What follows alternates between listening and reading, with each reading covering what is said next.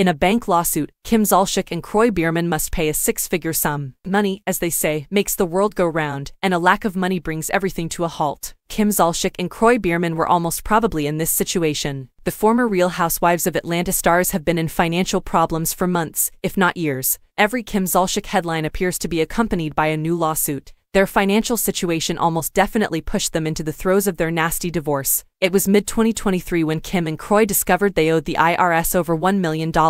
Then there were the issues with their residence. Somehow, things have only gotten worse from there. While Kroy would point at Kim's gambling addiction, she'd just fire back with claims of a drug addiction. Whatever the reasons for their troubles, they better start making moves fast. TMZ recently obtained court documents revealing a Georgia court judgment for Simmons Bank against Kim and Kroy. The judgment ordered $226,836.22 from the couple, as well as $178.51 in interest, foreclosure fees of $2,071.57, and attorney fees of $1,945.31. In total, the couple has been ordered to pay $231,031.61. The lawsuit was initially filed back in July. Kim and Kroy defaulted on a home equity line of credit, meaning the money troubles just keep piling up for the pair. Kim and Kroy are lucky if they can get through even 2 weeks without more debts accruing. For example, Kim fell back on making Capital One payments, owing over $156,000 as a result.